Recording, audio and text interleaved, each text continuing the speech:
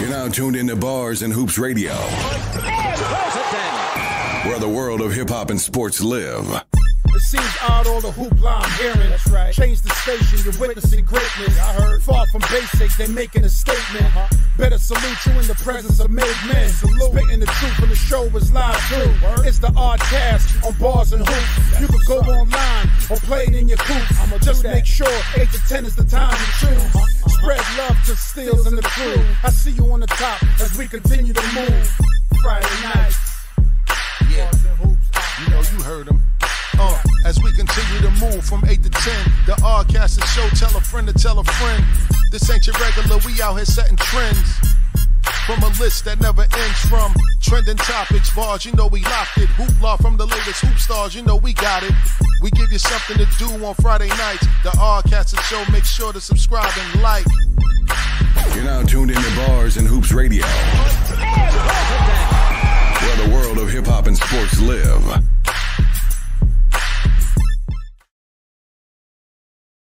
We got my man Torey G in the building, man, and we gonna talk a lot about everything that we talking about right now, because Torey, he's a living testament to some of the stuff we talking about. Because if you guys saw the Supreme Team documentary, that black construction family that they was talking about built all of Queens, that's his grandparents, right, that's his grandfather right there. Yes. You know what I'm saying? So we could talk all about black businesses and all of that, but we gonna get to that part of it, man. But before we get into all of that, man, Torey, man, you've been up here before, but you ain't never been on the Oddcast before. You know what I mean? So please introduce yourself to the people and let everybody know who you are and where you from, man. For real.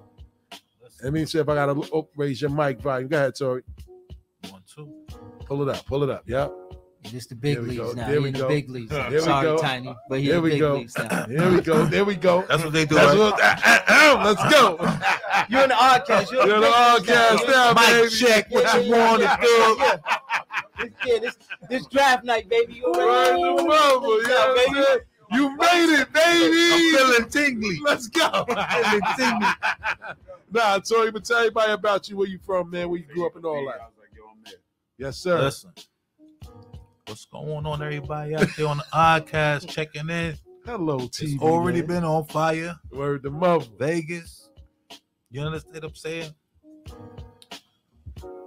Yo, my name is Torey G. I'm out of St. Albans, Queens, New York. Whipfanatic is the brand. Let's go. We've been doing this. I started Whipfanatic like 8 years ago on Facebook, telling crazy stories about how me and my man used to be putting cars together when we was 14, 15 years old. Mm-hmm. Crash cars. Buying them for $2,000, $3,000. It'd be a brand new car. And we just pieced that joint together. You know what I'm saying? Find a part here. My man, yo, I got this. I got that. Whatever way we could get them together, we got them together. No question. And built from Nissan Sentras all the way up to Lexuses, you know what I'm saying? Yeah. And I started telling these stories and people couldn't believe it. Like, what? What are you talking about? And, you know, everybody thought we was drug dealers, you know what I'm saying? Because how y'all this young with these cars, you know what I'm saying? That's a fact. I had some whips. We went above and beyond, and you know what I'm saying? State to state, cross country, you know what I'm saying? Rebuilding cars. All the way down to Atlanta. We be in Atlanta with Texas plates. You know what I'm saying? But we from New York. So it's a major story. Everybody listen to it. I told them some of it. So I hear you still. Let's bring it back though. Like, who inspired you to get into the cars the way that you did? There's one man that inspired me to get in the cars the way I did. His name is damn. I can't say his name. Shout out to, I know what we talk about. He's still outside, boy. I think. Shout out to my man. I think he used to drive a purple Jetta back in the day. Well, that's one of them. I can say. Boy. Yo, shout out to Seth Lover. Shout out to Seth. He was my peer. We was the same age. You know what I'm saying? He built some of the nicest cars you ever seen. But the person that got us all into it was a person that he admires the same way. You know what I'm saying? No question. And he put us on in the car building. You know what I'm saying? He's still outside. Yeah, no face, no cake. You feel me? Gotta respect it.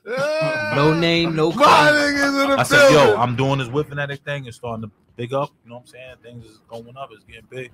I said, you gonna get on camera? He was like, absolutely not. See, but do your thing. I love you. You know what I'm saying? Keep that Whipfanatic thing going. I love it. I'm watching it. I see it. No question. From a different IP address. No question. You know what I'm saying? But if you need a part or the car to start, I got you. You know what I'm saying? Or a car to start. I got you. So it was a whole team of us doing that very young. And you know what I'm saying? We had the older cast. It was like 85 Lavas, which is this guy I'm talking about. And he had the original 5 Series and the M3s and, you know what I mean, all the way up to the Bentleys. Ooh. When they came out, you know what I'm saying? When did Bentleys come out, by the way? Well, I mean, I'm telling you like this. When I got in the cars, I was real young. I was already buying cars when I couldn't put them in when my mother could see them. You know what I'm saying? Facts. They was hoopties, $50, but I took the $50 and I was buying them. On knowing I'll buy motorcycles, I sell those, flip those. Word. Until we got to that point when we had something decent, we could throw some BBs on. You know what I'm saying? 5 stars, you know what I'm saying? You know, Momo. Word the Momo. He said the BBs and the Momo. No license, and that was the flyest shit. No license with a temp tag. You know, we driving with no license like this. Back to back. Word up. And the person with you that got a license, this shit is suspended. So you better crazy. 14. Word. Sunk in the seat, 14. You know, a lot of people like, yo, you know what I'm saying? It's crazy, like what the things that New York did. You know what I'm saying? Please respect it, and please no disrespect to anybody in any other state. But even to laying that seat back in the car like that, you know what I'm saying? That all came from here. You know what I'm saying? Talk your talk. The reason why people lay their seat back like that is because it was to be seen, but to not be seen. To see everybody else before they seen you. June getting money and all that. June behind on the side of that pillar. Nobody can really see you, but they see the whip. That's a fact. And they be like, yo, that's Johnny. That's Johnny joint. Yeah. They'll find out that way. The person who owned the car, the fly car, wouldn't even tell nobody. They'd be like, oh, that ain't. It might be mine. I was rocking it. Yeah. I don't think I was in that neighborhood that time. I don't know. You know what I mean? But that's what that whole laying that seat back come from. You know what I'm saying? To be seen, but to not be seen. That way your body. New York Jewel right there. Body in the front seat, your face is in the back. That's a fact. You like this? You know what I mean? Shout out to Harlem. That's where it all began. That's a whole fact. Yeah. Paid in full. That's all I'm you from see. Queens. Yes. Word the mother. Used to hit Harlem Week up.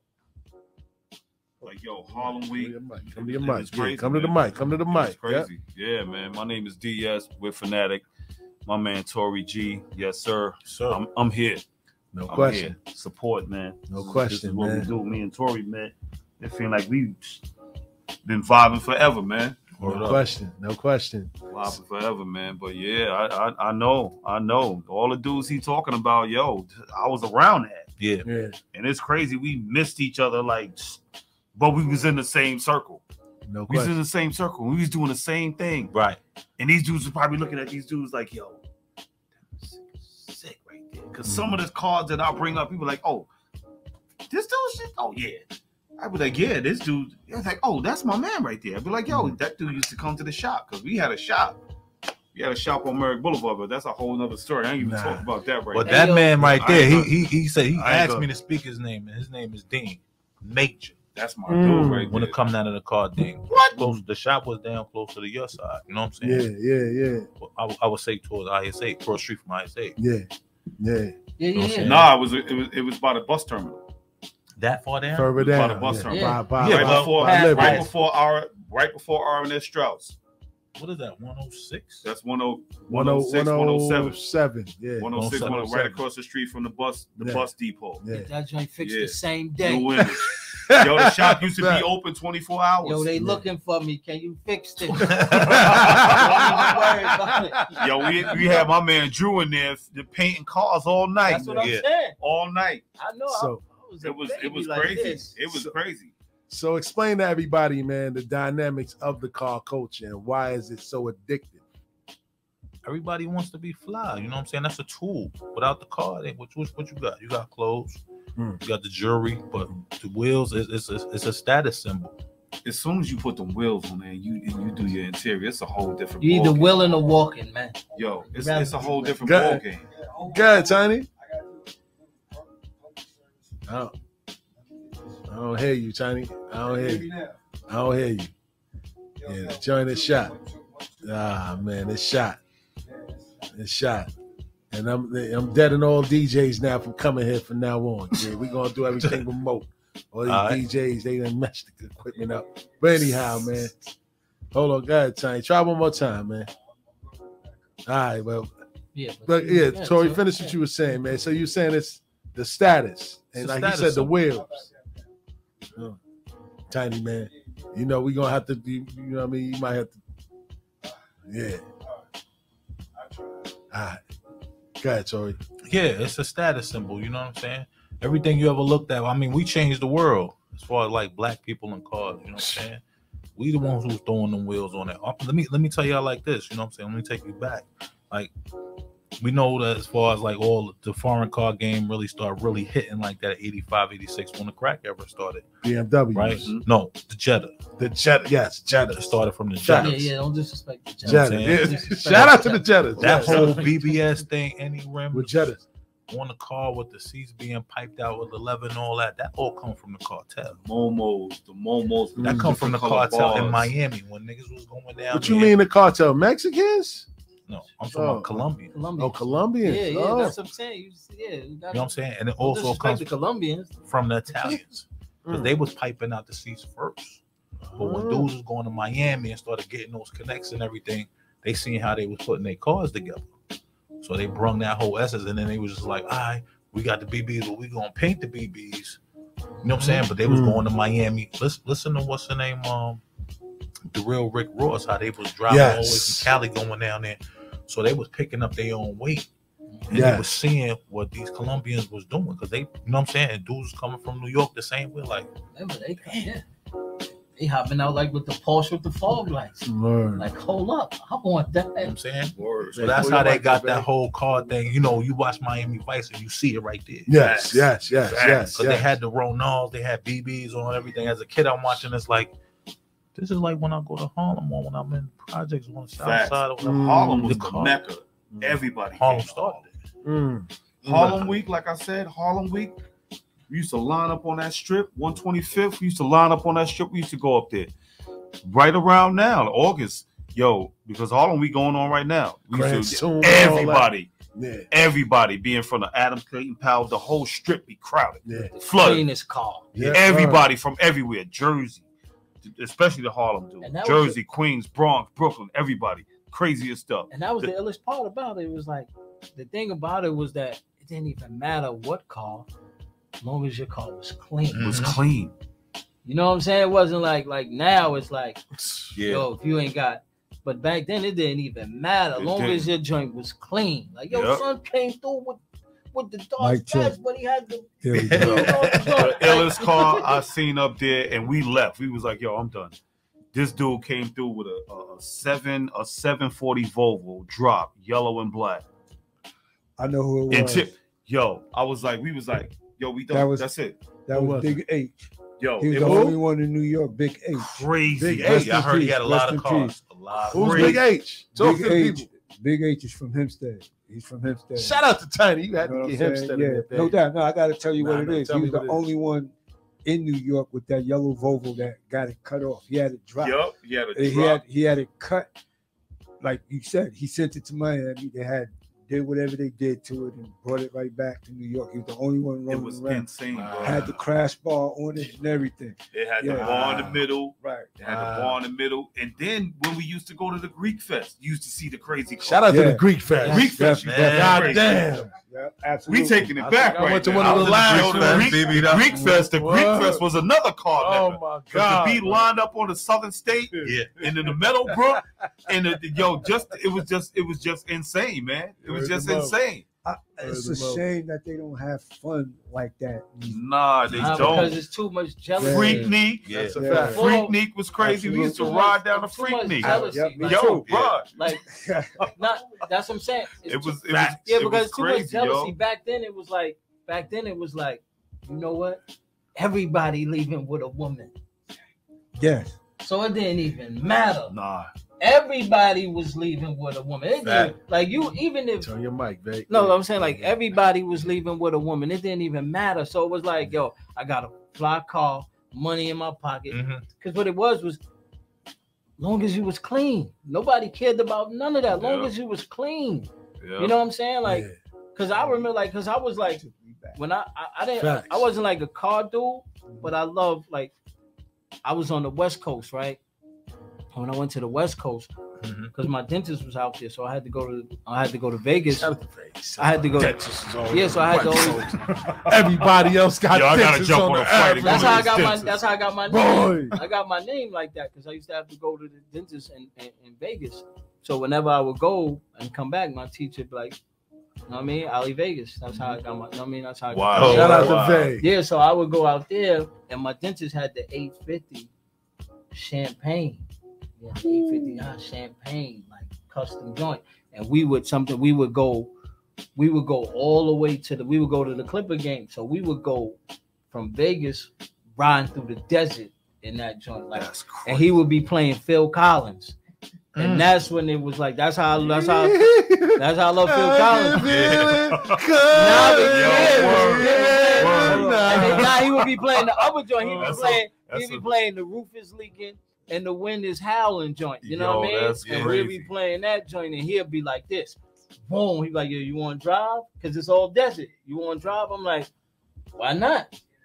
Whoa. And that's when I was like, another type of car. I was like, I love cars. LL was, shout out to L. He was the first one in the hood with that 850. That black.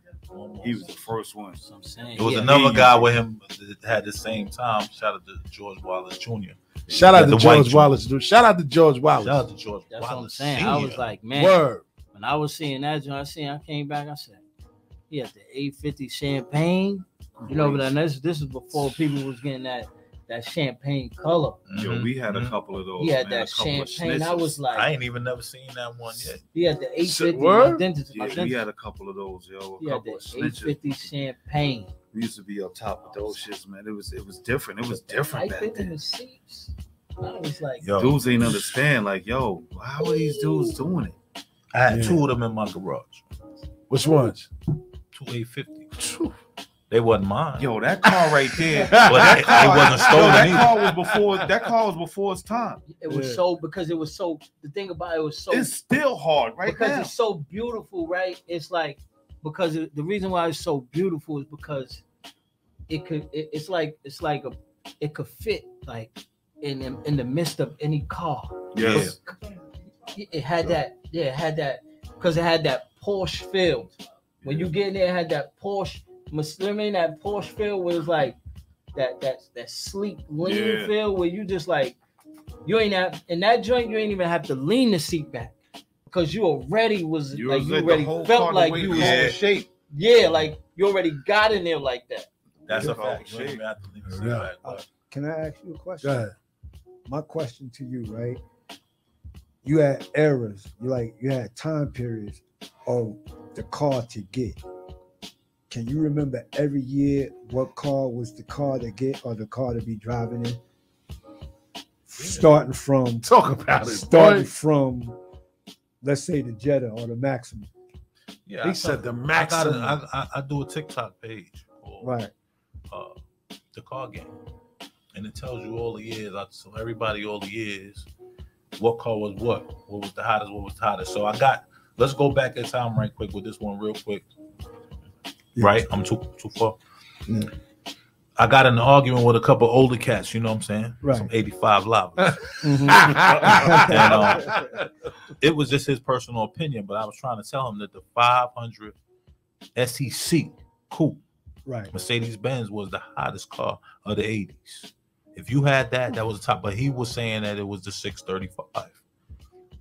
The 635. The BMW, right? Right. The BMW, the coupe. Right. And I was like, yeah, that was the hottest joint. But if you had that 500 SEC, you were saying something.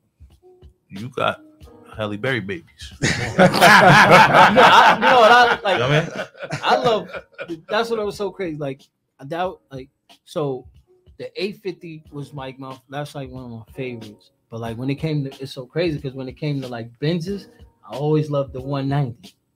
But the 190, you know what? It's dope that you hit on that topic right there, because I try to explain to the younger cats that you got a little baby Benz right now. It wasn't like the 190 back then. The 190 was hitting hard. Yeah, you was the man. If you had that's what I'm saying, because my man, shout out to my man C's, my man C's, because he had he had what's the name joint? He had Pappy Mason joint, the champagne joint with the red seats. Like in that joint, that 190 Benz was like, I was like, because remember that's what what's the name, and them was riding it. You know what I mean? Yeah. Like that's what Pablo Escobar and them was riding. They was riding in the 190 because, see, unlike the 850 had the lean already, the 190 had the sit up, where you was just like, it was so crazy because it was so boxed. It felt militant a little bit. Yeah. You know what I mean? It was like when you get in the G wagon, it's like they took the 190 and just put it in the Jeep.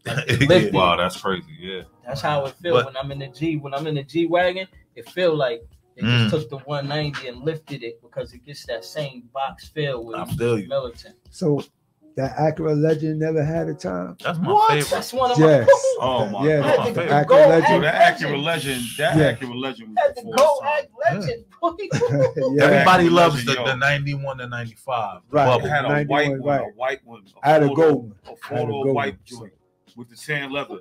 But I'm with older. The Adonis on it. I'm gonna look. You had a Adonis one. Oh my God, it was crazy. I'm a little older, right? You know what I'm saying? Not that old, but I come from the time, you know what I'm saying, when that 1988, them 1987, 86, 87, them Legends came out. And the first time I ever seen one, I was like on South Road on 160th Street. But they had 5 stars, and that's when it was getting money over there, and they just called that place the drug infested projects of New York. It's a whole fact. And I seen that joint sit on the corner, and that's the first time I ever seen. This was like 86. Talking to the mic so we can hear you. 86 winner. That's like when the car just came out. Right. And I tell you, out of all of them, out of every one of them besides that 3 Series, that was my favorite one. The 86, 87 Acura Legend Coupe. But everybody liked the other one because it was more. It looked better. It had a better shape to it. Right. It had a better shape to it. Right. But It had a better shape. I know that's the thug machine. Right. Absolutely. Of all times. You know what I'm saying?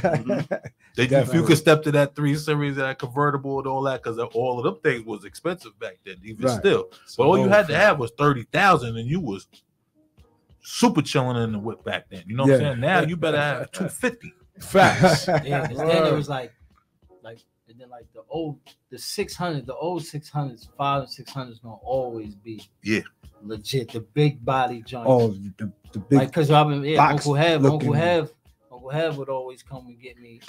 He had the black joint, bulletproof joint. So the windows only came down a little bit. So I'm going to school in that joint. Like Uncle Have like, yo, Vay, go ahead. We about to go on the road. Yeah, take this, have this for the week. I'm like, I'm going to school in that joint. Like, yo, now my windows only come down halfway. Because it's so thick. Like that joint was crazy. Word, man. So we know all about the whips and everything, man. But give people some insight on what Torey was into. Well, the whips was always first, but what else did you get into in regards to like music and stuff like that, man? Tell us about your endeavors with that. I got into music pretty heavy. I was in New York or whatever, playing around. I was young at that time. When I got to Atlanta, I always wrote. I always was writing from when I was young. So I started bumping into different people. You know, it's a music town. Yeah. You know what I'm saying? So I started bumping into different people, and I'm like working at this place, and I looked at this dude like, damn, this dude look mad familiar. I just can't pin it. I was like, yo, you cut your hair off? He was like, yeah. I was like, I recognize who you are. You YZ, the Returning the Holy One. You know what I'm saying? YZ. Wow. So he was actually buying a car, but I seen him because he was there like a couple of days or something like that. Yeah. So I noticed him, and he's like, yeah. I said, what you doing down here? But I heard on the radio that he lived down there. He started a new record label and all this, and he was looking for artists.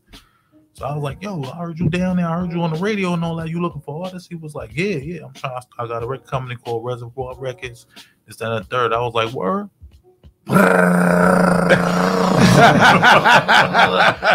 I hit him with a couple of books.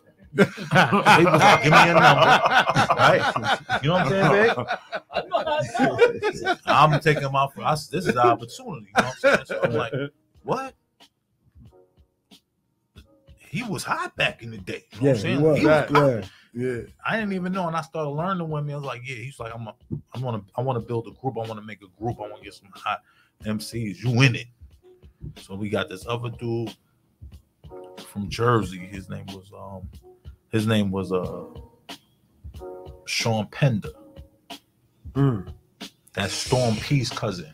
That's who taught Storm P how to rap. Get out of here. Right? So he was from Jersey. They from over there, like East Orange. Yeah. And there was another guy from Jersey. He was nice. And this other kid that happened to be his brother, he was nice. He's all in Above the Rim, the movie, like all through it. I'm gonna show you the guy, his little, but he's on the soundtrack. He's on the soundtrack. I think he might have 2 songs on there. Yeah. But like I said, he was hot back in the day. He was on. Facts. He had his own record label at 17. I didn't know. He signed PRT, Pro Righteous Teachers. Wow. So that song that was banging like that, he was incurring that bread off of that. He was getting money off of that. So, and he also found Mos Def. That I didn't know. Wow. Yeah, he also put Mos Def on. Mos Def was his artist. But so I continuing on with him, moving on with him, whatever like that. I was already doing my own thing with other people. I was down there with a bunch of Philly dudes. Yes. They put a group together. They wanted me to be in. Let's go. Whatever way we gonna get in. But we did 100 songs. God damn. We did 100 songs, and that's back when if you do something like that, Universal be like, you're signed. Yeah. But it's 14 y'all. We giving y'all $7,000 sign-up bonus, and the other dudes was younger and they understand that you just need to get in. Yeah. And they didn't want to sign a deal because they was looking at the money. They looking at $7,000. They think they supposed to get $1 million. You know what I'm saying? Facts. But they don't know how the game works. But I was a little older than them. I'm showing them like, yo, don't write the hook like that. Don't say that at the end of the shit. It don't sound right. Yeah. And we tighten everything up. And shout out to Ludacris because he was playing our stuff on the radio. Shout out to Luda. Wow. But I was with Z for a while. But Shaquille was looking for artists to sign. He wanted to take us over. Yeah. When he heard the joint, because Shaquille loved Z. Yeah. And he was like his inspiration to do what he do. Yeah. Because they from the same town. Yes, indeed. So we were supposed to sign with Shaquille with Shaquille. I didn't even know his label was still open. I didn't even know. I mean, he still had the record label and all that. He said he did 5 albums with Redman. We never heard him yet. Wow. But yeah. So he bought a house. Shaquille bought a house. And this is during the lockout. What was that, 98, 99, yo? 98, 99. That's when the Knicks went to the finals. So first one. Twism Records. Twism Records. So he said, yo, I just bought a house in McDonough. Nas had just bought the house out there. Yeah. So it was probably close to him. Yeah. He was like, yo, I'm going to build a studio in there. I want all y'all to come in. We're going to sign. I got the lawyers and the third. I was like, oh, shit, that's it. This is it. Fuck Z. We was shot. But I'm going to air him out. You know what I'm saying? Real quick. Not to. He didn't want to go forward. I think he didn't want us to, you know what I'm saying, move with Shaquille. Of course not. That's the money train. But he had everything. We were signed and everything. Everything was legit. I had my lawyer. Shout out to John Christmas. You know what I'm saying? Yeah. And Shaq was like, yo, call me in the morning. Let's set all this stuff up. I mean, yeah, he said, Z, call me in the morning. Let's set all this stuff. But he loved him like he was his father. He'd be like, yo, this is my pops. You don't understand. And he wasn't fronting. But he didn't, he didn't want to sign. Wow. With Shaquille. Wow, man. And just, it did it all. But the thing that I didn't like about YZ, which you might know what a lot of artists would do, they used to be popping. They catch dudes like it was hot or whatever like that, or lukewarm, and might be going in that area like, yo, this dude is gonna be crazy. Latch to him. And what they do is they record the music and put it in a time capsule. So they released. He called me years and years later, like, yo, overseas in Europe, they want all this retro music. But he wasn't calling me like to tell me like, oh, we gonna go out there, we gonna do shows and all that, because I don't care at this point. Yeah. But he was calling basically to get my consent. Wow. Slime ball. And a bunch of other and I bumped into other people that was like, yo, yeah, I'm dealing with this dude right here. I'm like, yo, man, listen, just pay attention to what's going on. You know what I'm saying? Mm-hmm. So we was there.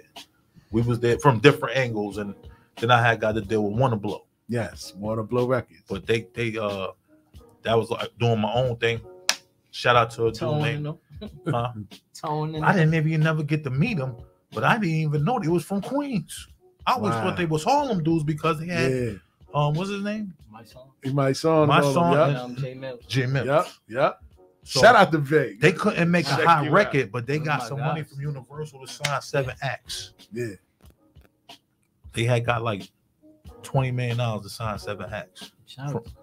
Right? I'm saying, yeah, no, but that's when Universal was handing that bread out. They was handing that bread out. Because I always had to deal with them twice now. Universal was handing that bread out, man. The first time with the 14, what'd you say? Because Kadar was over there. So right. Once Kadar and them was over there, and so my man Garnett and all of them was over there. You know what I mean? They was my man Garnett and them was over there, Kadar, and they was handing them checks out. Like, yo, this is what we doing. You know what I mean? But what they did, the dude who had Wanna Blow, wherever they at now, like I said, I ain't know this from Queens. They came to Atlanta and they was looking for artists in Atlanta. And I was on the radio because we doing payola. Yeah. So we spinning. We on the radio 12 o'clock. At payola. You know what I'm saying? I had a dude shout up. You know what I'm saying? My man, from the south side. Let's go. 142. Let's go. He was getting it. Yeah. He heard me and he seen all the tribulations I was going through with the music. Like, yo, you hot. I'm going to put my money behind you. And that's what he did. We started Hard Hat Entertainment. Yeah. And he happened, you know what I'm saying? When they came down and listened, heard the song, and I'm gonna let y'all go after that. Yeah. They heard the song playing on the radio every day. It was like, who's this? They got spins. They getting spins every day. We hearing this dude. Oh, that's such and such hard at the numbers on the record. We had wax. So they looked at the number, they got the number, called them. So they like, yeah, what's going on? We had your artist, Delo Marshallus or whatever like that. That's that's my artist, whatever. I'm the owner of the label, whatever like that. Tell them your name again, kid. Delo Marshall. These dudes is like lieutenants for Preem. You see how everything is connected? Yeah. Right. Yeah. You know what I'm saying? Yeah. So they knew each other like that. So it was easy. Boom, came through. Boom. So everything they gave us a little advance or whatever like that. Like, yeah, it's already on. But when they got the big money or whatever they were supposed to get, I heard they took off. Yeah. Nobody never really seen them again type shit. I know I never even met them, but I know we had the deal. You see what I'm saying? Yeah. Crazy. So what's your status now? Where are you, like, where you at now with your music? Oh, music, no. You see the shit. That music will make you kill somebody. But that's a whole fact. I mean, I done pulled the gun, cocked it back, like sat there for a second, like I'm about to end my whole life right now, but I'm not gonna kill myself. Somebody about to go. And you know what I'm saying? It got like that. You get so deep into it like that. And then you go to the studios and niggas be stealing your style. Right. Ooh, niggas be running with your I was in the studio this whole time and I'm gonna let y'all go after this. Nah, talk about it. This is your interview. You talk about it. This is your interview. Listen, you guys, let's go. You got me here. I'm a Where's the mother? I already know. So I know you could tell her how you tell it. Tell it. No matter it don't matter how big the name is or whatever. You could tell it because I know how let's it goes. Go. Okay. Z called me right years later, like, yo, I'm doing this record, but he's not signed to a major label. Now he's trying to do something on his own. Yeah. YZ, y'all. So I said, yeah, I don't care. I ain't doing nothing. I'll come over there and drop a verse. At this point, we got books like this for any beat to come on. You tell me what you want me to say, what the way the song is supposed to go. I got a verse for it. Mm-hmm. All right? We prepared. This is years into it, you know what I'm saying? It's professional shit, right? Facts. We really ready. One day he was like, yo, I'm doing a song about Pimpin'. He did a whole album about, y'all look it up online. It was a dope album. But I don't, you know, he's more native tongue. Yes. And people didn't receive it like that, but he didn't do enough interviews for everybody to understand. Listen, I'm doing this like a movie. You know what I'm saying? Mm-hmm. So he put this album out, whatever, like nothing to push it, nothing behind it. He ain't had no college radio, nothing behind it, nothing. Yeah. I don't know what he was doing. But I went to go record the song with him, and we recorded at this. I think these dudes' name was Field Greens. Mm-hmm. Country Greens or Field Greens. And they are the dudes who did a lot of Tupac stuff.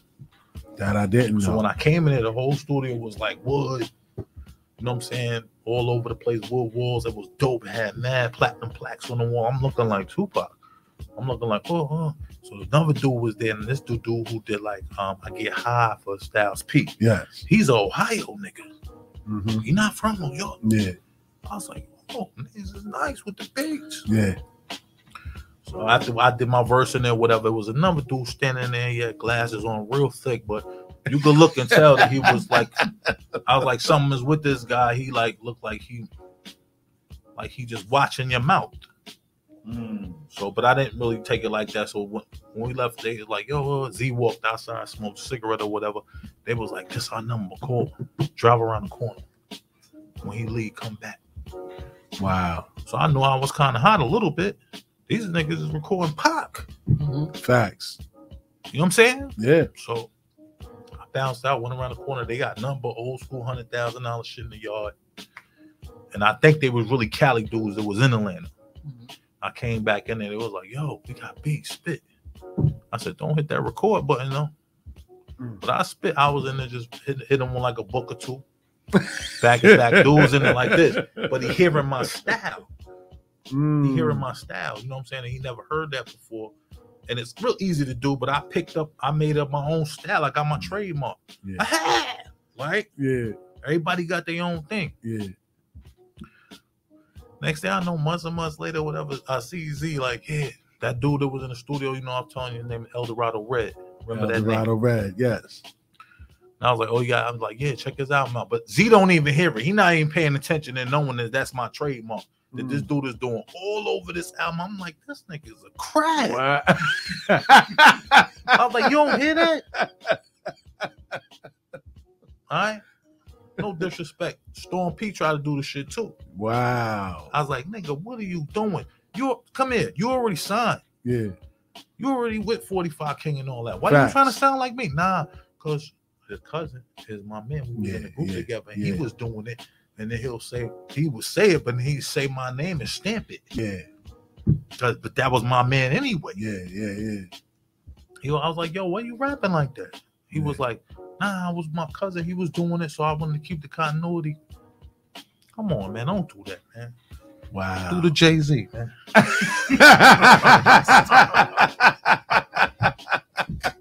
Yo, you see, yo, that's what this is the cloth that he's cut for. He's there to be. He don't want nobody biting this style, and he wasn't trying to sound like anybody else. That's New York. Today's music right now. Everybody sound the same. That been all over. You used to get beat up if you said you get tomatoes thrown at you.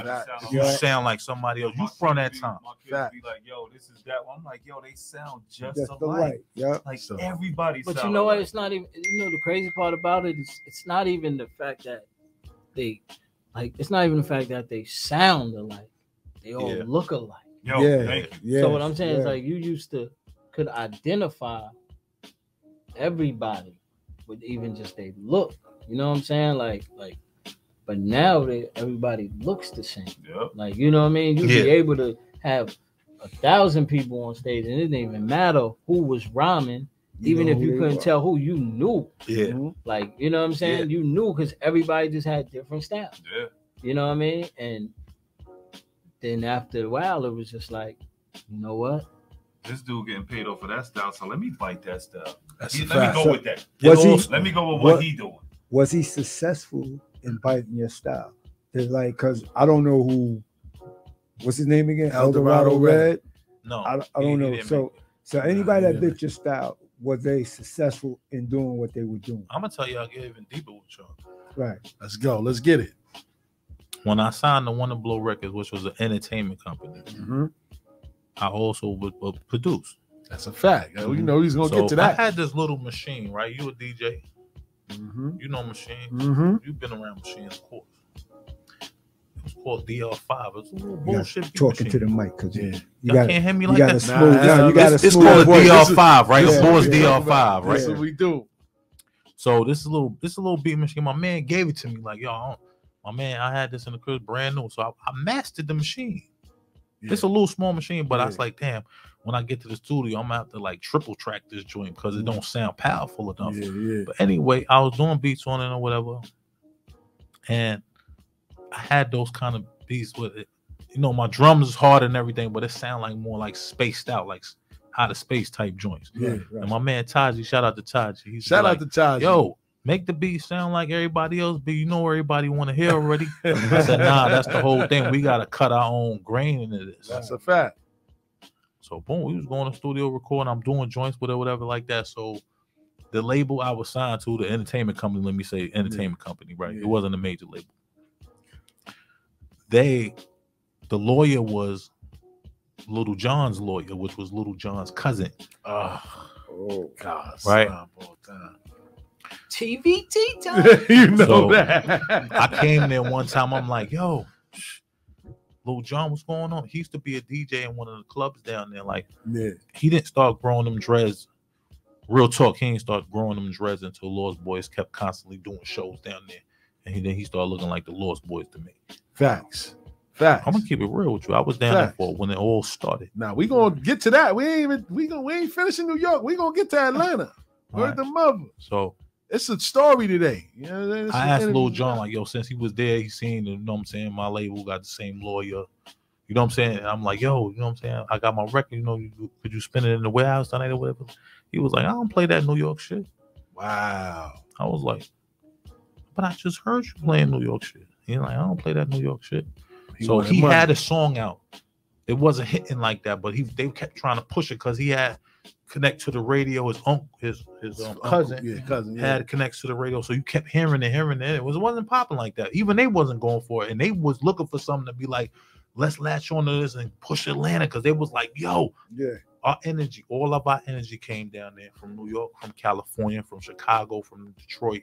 Everybody is coming down from the Freaknik thing and staying there and not going home like, yo, what's crazy out here? Let's make it Freaknik every weekend. And that's what we did. That's what we did. And we brung the energy down there, and the style, the way you dressed, the whole 9 yards, that came down there and it stuck down there. And we were just out there, you know, the fashion, the whips, the lingo. What year was this? 90. No, what year was this? He's doing the interview, man. My bad. What year was this? This 90, 93, 94. There we go. That's when it all really started. Wow. You know what I'm saying? Before Outkast. Wow. They wasn't popping like that yet. So now you tell me all this. A lot of this I didn't know. But in our own neighborhood, where we from, we got the Tribe. We got L. We got all these dudes that was in position that could have put niggas on. None of them. Tip, Quince, nobody seen the talent or the potential and tried to line you up. I guess they heard what I was doing down there. Because when I was home, I was just like playing around. I wasn't really serious about it. But me and Quince caught a deal, just playing around. We caught a deal. Consequence.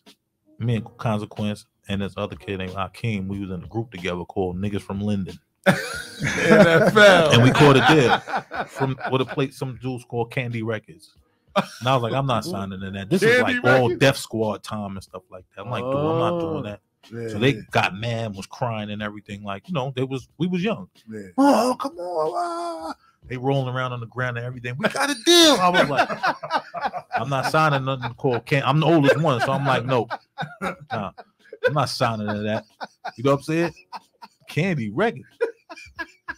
How the fuck I'm supposed to rap that?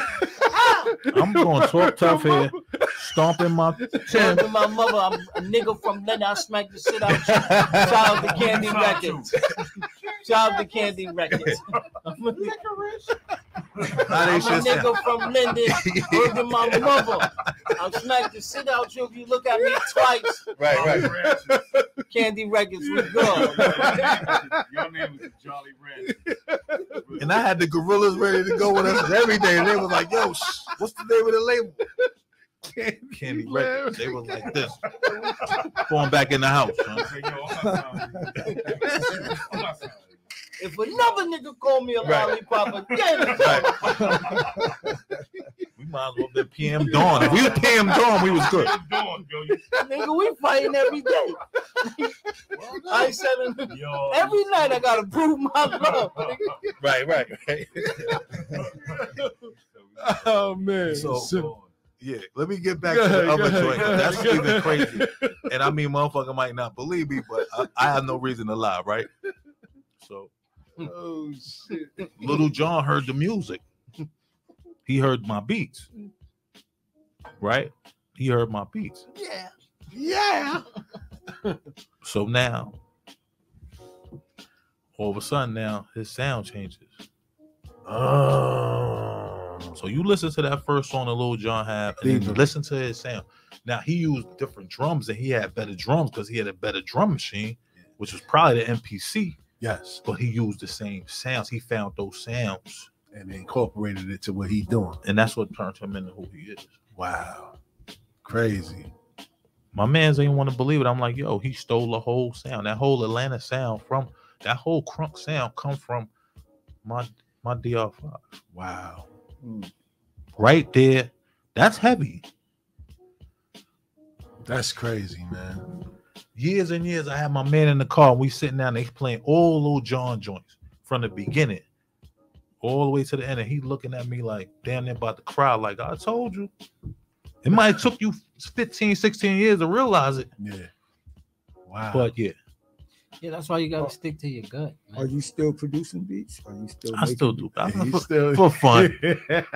I'm a student of Steels. You know what saying? I'm Don't do that. Don't do that. I done threw drum machine like, Steels, you said. Yeah, I don't know, man. Yo, TV like, I can't fuck with that. I'm trying to get him. Oh no, we're gonna do a whole project, kid. Trust me. Everything gonna come together, man. We doing a whole project. Where's the moment? Now we doing a whole project. But what's that singing at the harp? There we go. Hear that harp, the repeat. You know what I'm saying? Yo, we supposed to been doing that 5 years ago. Every year, say the same thing. Yeah, we're gonna do it next year. I mean, you're a Knick fan. It's always next year. So. My God. Now that you in Atlanta, man, everything that come with Atlanta, we up here, we seeing snow on the bluff and all of this stuff, the BMF and all that. Did you ever get to witness all of that stuff when you was out there for the time period that you was out there? I was out there. I've been going down there since 1985. Wow. I was flying from Continental Airport. From Newark Airport down there, $55 a ticket, 10 years old.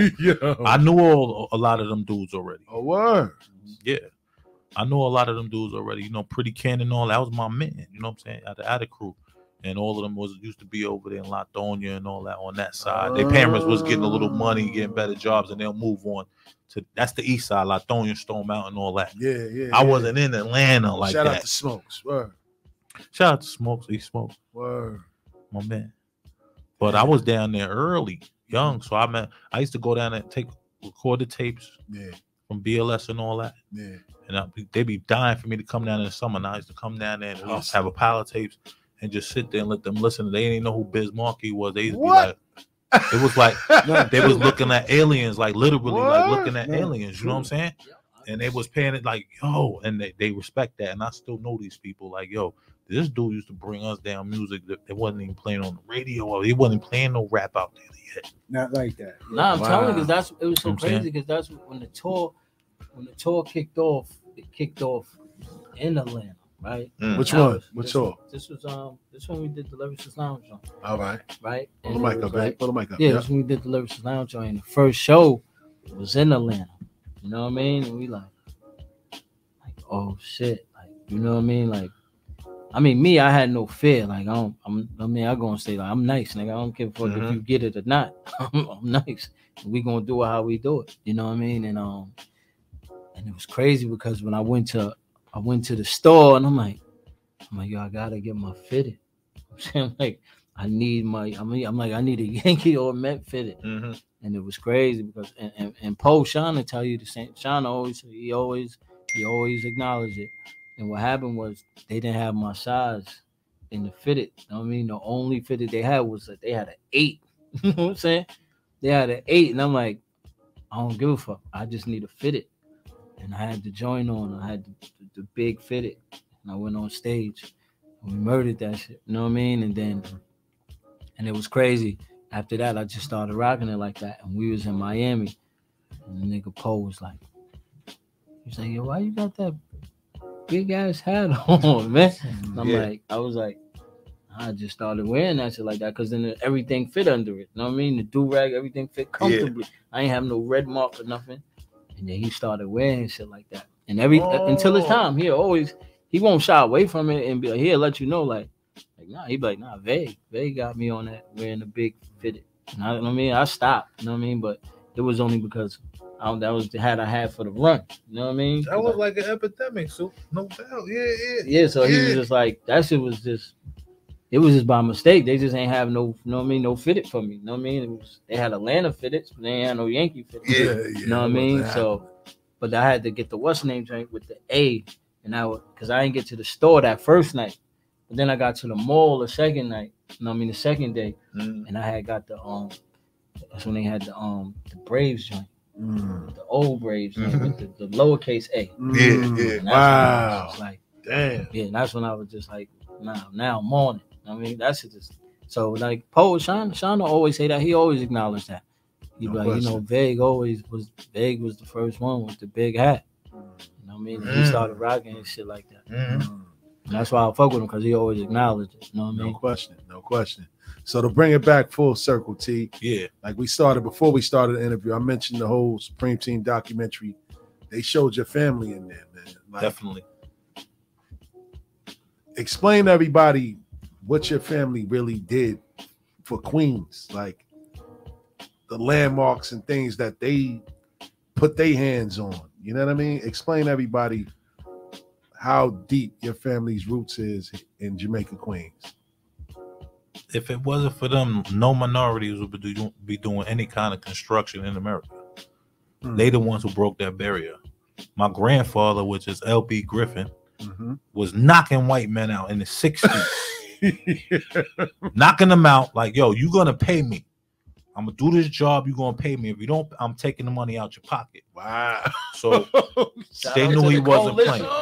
He's the starter of the coalition. Word. Also, if you know who Jerry Bass is. Yeah, of course I know Jerry His Bass. father, my grandfather, was rocking together with the coalition. Get out of here. Jerry Bass' father is a lot of people don't know. He's one of the he is the creator of Manpower. Word. That's what kind of money they got. Yeah, Bass is That's heavy. Worldwide Manpower. Yeah, facts. Day labor. Yeah, you get paid every day. You know facts. So shout out to Jerry Bass. The Bass family. Yeah, shout out to Dunkirk. Word to mother. As far as like places that I know, like as you see in the documentary, all of that excavation they did for the whole Jamaica station, all that from the beginning. That's back in the 60s. Facts. 1973. If you watch the documentary, the Supreme Team documentary, you see that whole riot happen over that little boy getting killed. That was crazy. Yeah. That riot also happened because they locked my father up. Oh. So this is my father's father, L.B. Griffin. Yeah. So they locked my father because they were saying that he didn't have the correct license to operate that vehicle. These are big machines, you know what I'm saying? My grandfather, there's 2 documentaries coming out. There's already one done. Yeah. And Mass Appeal picked it up. Shout out to Nas, word. Shout out to my cousin Mark Griffin. Yes. He put that together. And the reason why my cousin was on and the whole family was on it because he is part of the Supreme Team. He's part. Yeah. He was with them like that back then. Yeah. Your uncle. He just wasn't on stage when they was doing that part. You know what I'm saying? He outside holding it down. So he knew them. And you know, Prince know my grandfather very well, my father very well. Yeah. All of them. It's right there. It was 160th and South Road between Union Hall and 160th. No question. Is with the officers that we had. Millions and millions and millions crazy. of dollars worth of equipment. He got on through Donald Trump's father. Wow. Donald Trump's father put him on, and then they kept giving minorities such as like the Italians all the construction work. Mm-hmm. All right, so after you know what I'm saying, they like, yo, we got to give it to somebody else that don't look right. So it's a lot to it, like like you're dealing with the mob. We're gonna kill your whole family. It's a big deal. Yeah, but he changed the world, man. He's in the Smithsonian Museum down in Washington D.C. Cemetat. They did all the excavation for Schaumburg. All that uptown Harlem. Wow. All the trucks, all the machines, all that was painted red, black, and green. Him and my father was, you know what I'm saying, there was Garvey Ice. Wow. You know what I'm saying? That's why that rock on Farmers Boulevard is painted red, black, and green. Because they were Garvey Ice. Wow. You know what I'm saying? So it's heavy. They were running through things. He made it change. He changed the world. But you know what I'm saying? Like further on down the line, you know what I'm saying? He started putting a lot of people on so they could eat. And they never returned the favor. Always, kid. Our own people. They never do. He was just saying that. Our own people. This is why we don't got nothing. Jamaica Hospital, Queens General, Woodhull Hospital in Brooklyn. Brooklyn, yeah. That's where that rock comes from. Woodhull Hospital in the Brooklyn. Rock come from Brooklyn. Wow. That's where that rock come from. Because a lot of people are like, well, how the hell does rock get here? Yeah. That rock was brought there by Caterpillar 988 bulldozer. Wow. And it was even tippling over like that. And this is stuff machines that you use in mines. Yeah. You know what I'm saying? And that was even the front of it was doing the endo when they was bringing that rock there. Wow. That's what I'm saying. My father and his best friend from the South Side painted that. They painted that rock. Wow. Initially. Got you. Damn. Wait, that's a history lesson, man. Word up. You was pulling up to the spot in the Caterpillar. That's when you really got it. When you pull up to the spot in the Caterpillar, like, yo, you know what, shorty? We gonna take the Caterpillar tonight. I used to be in the machine playing around on South Road. I remember back in the day, South Road used to be so bumpy. Oh my God. That's because the machines. You know what I'm saying? Yeah. They was very heavy, and that's what messed up the road like that. Wow. But I used to be playing around in the smaller bulldozers, and the girls would be walking by like, what you doing up here? You work here? I work here. I'm coming back to bring you. I'm talking about, I was like 13 back. Girls was bringing me sandwiches from the project. Boy. The pretty ones. Hey. No 5s and 6s with stars and stitches over here. For real. No mud skippers. Stop. They need love too. They need love too, man. Shout out to Vague. Vague is the other guy, yes. Yeah. I need love. Word the mother. Word. So fast forward, man. Let everybody know about Whipfanatic Saturdays, man. Whipfanatic Saturday is every Saturday as long as it's warm. We out there till it get cold, you know what I'm saying? Because people don't bring out these real nice cars. If it start raining or get cold, they go in the garage. So, you know, we got old schools out there, new schools out there, any school. It's at we hold it at Springfield Park in Springfield Garden in New York, yes, Springfield Park. Yes, sir. Every Saturday night. That's from like 9 to 12. And we everywhere. You know, I'm building my car. My boys, they upgrading. There's a lot going on. But we outside. We threw big car meets. Had 200, 300 cars out sometimes. $100,000 vehicles. Mostly old schools, you know what I'm saying? Built from the ground up. Talk about it. You feel what I'm saying? Like, we did a lot in the community. We did some with 113 Precinct. Yes. Trunk or Treat a couple of years ago. Yep. Very successful. 791 people on the clicker. You know what I'm saying? So we've been doing shut the whole Jamaica Ave down, shut down Hillside, shut down Liberty. With all old school cars coming from everywhere. Connecticut, Virginia, you name it. So word up, man. That's it, man. You know what I'm saying? Bring your plates. Word to mother. But not your hate, man. You know word to mother, man. So where can people go to support your movement, man? For real. Listen. Whipfanatic on Facebook. WHIPFANATIC. Right? Whipfanatic 1 on TikTok. Come through and listen to the stories of the car game, how it all started, when it started. From the beginning, when the crack ever started, is when the game started. All right, for real, man. Shout out to Torey G, man. That's my guy, man. I told y'all, man, he got an interesting story, man. It ain't all about just cars with him, man. It's a lot with him, man. That's my guy right there. Indeed. Me and him talk a lot, man, all the time offline. You know what I'm saying? For real. So I appreciate you pulling up and giving us a classic interview today, man. We're going to definitely put this one out there, man. I'm gonna doctor this one up nice. You know what I mean? Man, it's a pleasure to know you personally. Come on, man. Like, yo, you doing something big here. Bars and hoops, bars and hoops, bars and hoops. Word the mother, man. Shout out to Ali Vegas. Word up, man. Shout out to my brother Vague, man. No, we do. So you know, me and Vague, man. Well, Vague coined this frame, man. Coined this phrase. hip hop shot clock, man. So we're gonna do a little hip hop shot clock because we got some hip hop heads in the building today, man. 15 questions, man. For those of you checking in online, you got about 20 seconds, man. We give you about 20 seconds before you can call in and answer the question right. If not, one of the people here in the room will probably answer the question for you, man. So we're gonna start from the top, man. I'm gonna start with a couple of layups, man. And it's a shame if any one of you in this building can't get this first question, man. Biz Markie had a younger brother who was also a rapper. What was his stage name?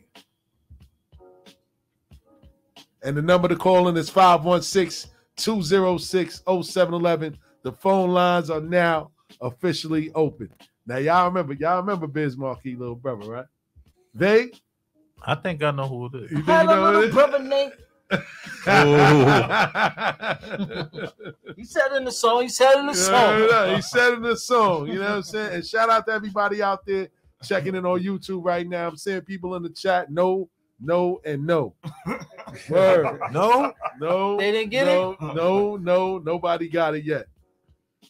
I don't even know. You don't know? You don't know Biz Markie? Not you. I know. Not you. I can tell you when I'm over here. Get out of here. I'm over here like, wow, how come I don't know that one? Phrase, you know, right? You don't remember him? Oh, boy. Yeah. Just think about the vapors and stuff like that. Man. I'm thinking right now. I'm like, I know it. He ain't mentioned him in the vapors. He ain't mentioned his little brother in the vapors. No. You know everybody on Google. Huh? Nah.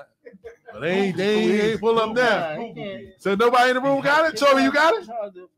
I thought I had it, but I might be wrong. Go ahead. Who you thought? I think I'm wrong. Because I'm over here baffled. It start with a D, huh? Shout out to my guy, Torey. Look, he knew he was playing like y'all. I think I know it. Diamond Shell. I thought that was his DJ at first. Shelly D.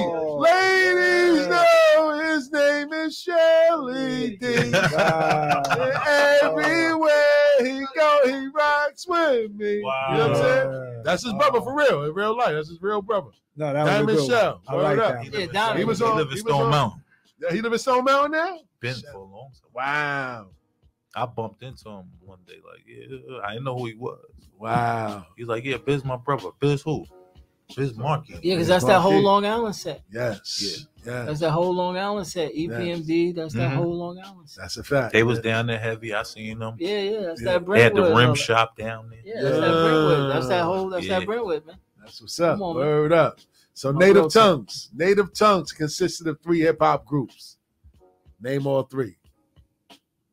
That's a good one, bro. That's a lot. Because a lot of people don't know who Native Tongues is. The 3 main groups. Okay. Let me know when you're ready for the answer. I'm ready for the answer. All right, you got De La Soul. Yeah. Okay. You got Jungle Brothers. That's 2. That's 2. And you got the Flavor Unit. You got Latino. Oh, no. What you mean a Flavor Unit? Oh, my bad. Jungle Brothers. My bad. You said the Jungle Brothers already. Yeah. Wait. Come I on, said man. Jungle Brothers. De La Soul. You got it, man. Yeah, hold on. He was super confident with it too. Because he had a vibe. He said, yo, let me know when you. I'm not. I know it's not Naughty by Nature because Naughty by Nature is that's Flavor Unit. That's the Flavor Unit. De La Soul, Jungle Brothers. Yeah, I thought it was a layup. Oh, I'm lost right now. Yo, just think this: Jungle Brothers. Yeah. Jungle Brothers. You gonna have him say Baby Bam and No. You gotta say Baby. We gotta get him. Black Sheep. What? Black Sheep was a part of the Native Tongue. Tribe Called Quest, man. Come on, man. What's wrong with you, man? I need to be shot. What's wrong? I ain't gonna say that. I ain't gonna say that. Yo, Union Square. Union Square. You was there. You was there. How you but gonna don't go? know that? How you gonna go? Heard the mother. Union Square. He was there, but don't know that. But the way he came out with his chest poked out, was like you know when you ready for the answer. You didn't even ask me. Let's spotlight him again. Let me know when you're ready for the answer. He was like, you know what I mean? Like that boy was you insulting me, even asking me this. Word. Like, the nerve. I don't know why the tribe didn't hit my head. You know, this is what we do here, man. Big Pun's debut album dropped in what year? Capital Punishment, baby. I know you thinking the first year that come to your mind is 9-6 because that was a great hip hop year. Yeah, but it wasn't 9-6. No. It was after that, yeah, it wasn't 9-6. I was never a pun fan. He was never a pun fan. Yo, was it 99? Don't hit me with no oranges. Yeah. No, he's one off. 1998. 98. Yeah, because it was the same time as Volume 2 when that Volume 2 came out. Facts. Because remember, that's when they was at war that time. So it was like whatever. That's a fact. Now I got another one. I know none of y'all gonna get this one. What was Lil Wayne's first rap name? Oh, damn. I know what it is. Get the word? Universal. So you got that's Universal. So I'm gonna let Torey go ahead. Torey, what was it?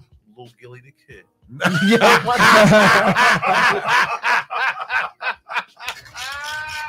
Wasn't it?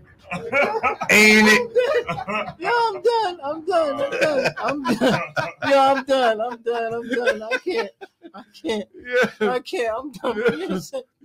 Gilly, you know you can't even mess with me.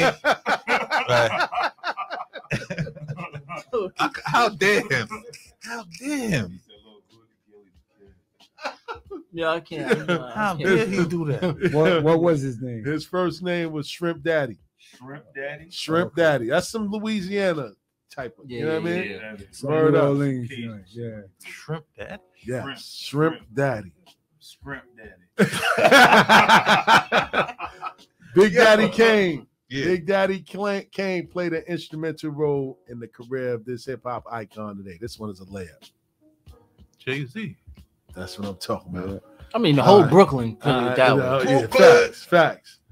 Corey Gunn's father was one half of this 90s hip hop duo. And what was the name of their debut single? What's the name of their debut single? What's the name of their debut single? New York? Nope. No. Nope. God damn it. See, that's how you get people.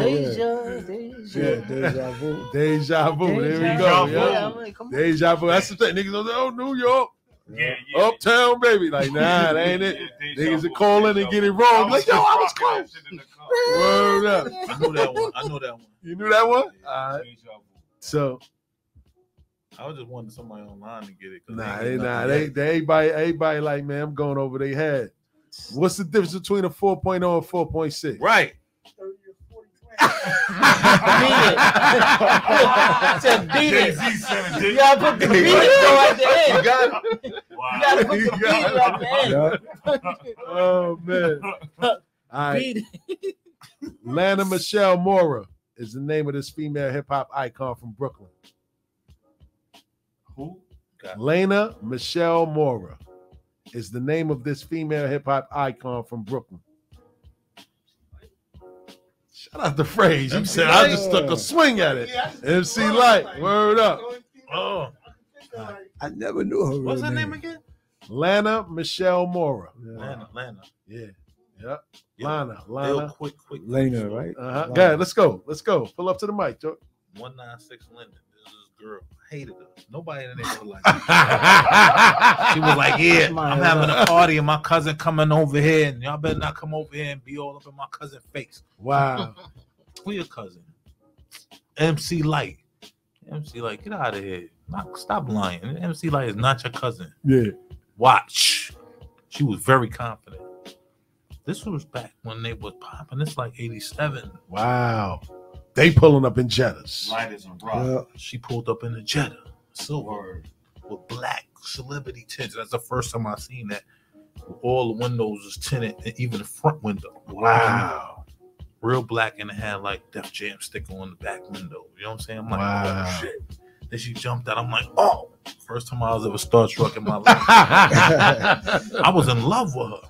Facts. I said, yo, that's really her cousin. Wow. Right around the corner. Like her mother's I know her pops lived over there, right? Yeah, I know her pops. Yeah. By the post office. Yeah, right. Yeah, I know wow. her pops. You know what I mean? I know her pops and all that. Wow. Yeah. But didn't he have a label? But I always know let me stop. Because I messed up into a hub and Milk was brothers and sisters. Is that correct? I say it's a cousin. They related. Yeah, they cousins.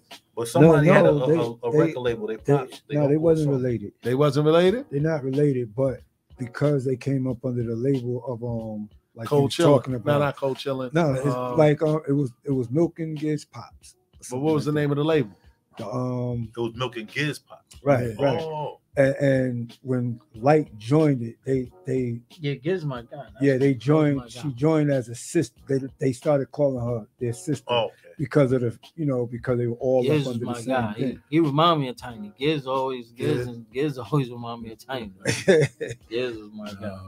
What was it? Top Billing? What was the name? Top Billing. Top Billing. Yeah, Top Billing. He used to always be at Eddie F. Crib. Facts. Giz. Used to be at Eddie F. Facts. Eddie F. Special Ed had these two pets when he had it made. Oh, I gotta remember the Say it again. A frog and a dog with a solid gold ball. Yeah. Where's the mama?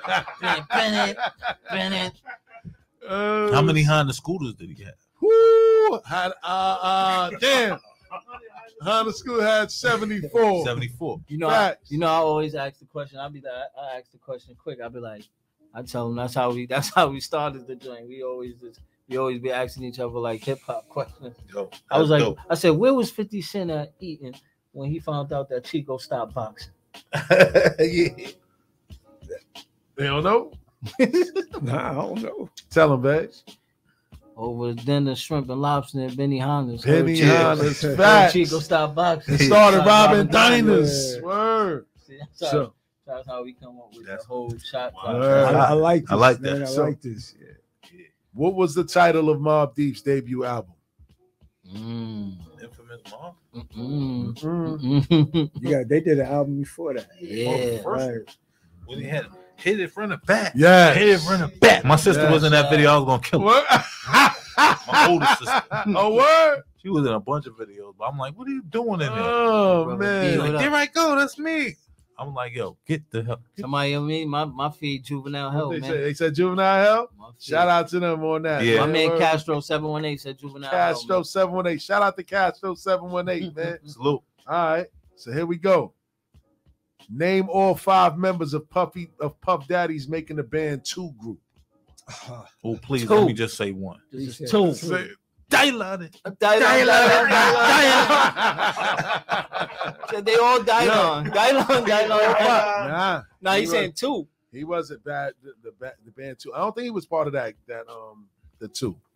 I think he made his debut, but it was Babs, Ness, Sarah Stokes, Young Chopper, and Freddie.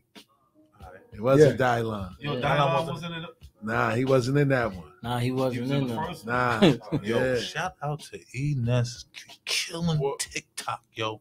Yeah. Oh my God. Yeah, what? he is. Yeah, he is burning TikTok up. That nigga is hot. Really? Yeah, his style is crazy. Wow. I like the daily game, like this. I like the game freestyle too. The game new freestyle too. That's what's up. Yeah. So AZ got it. This is a layup right here. AZ got his record deal based off his debut verse on what song? Life's a Bitch. That was a layup, man. Yes. How much did Nipsey Hussle sell his Crenshaw mixtapes for? $100. This hip hop icon bought 100 copies to show their support. Jay-Z. Shout out to Tiny. He was all right, but you can't. They crushing it. The whole room crushing it. Yeah. You know the new school shit, but you getting the old school shit. Shit that we relying on. I'm sorry, yo. No, yo. It won't happen again. So here we go. Last 2. What was Jay-Z's 3rd album title? Let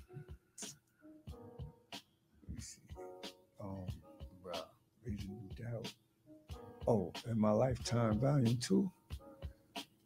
No. Reasonable Doubt. No, Reasonable Doubt was his first album. That was his first album. And then In My Lifetime was the 2nd album. Bruh.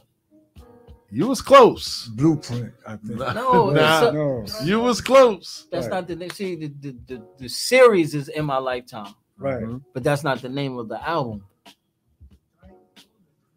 Nah. No. Oh. Nah. Nah. Tiny was close, but he just said the wrong title. That's what I'm saying. In my lifetime. In my lifetime is Volume 1. Volume 1. Oh,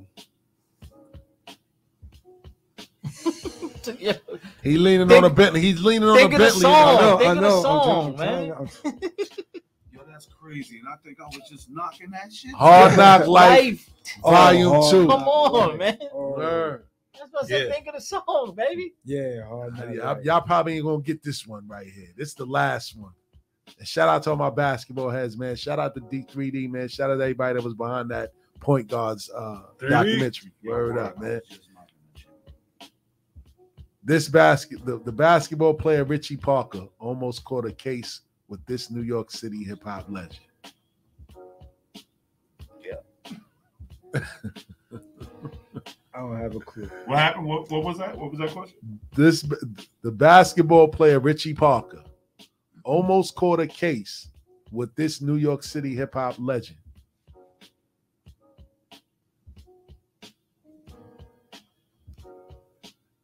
Nobody gonna get that one. Cameron. He said it in a song.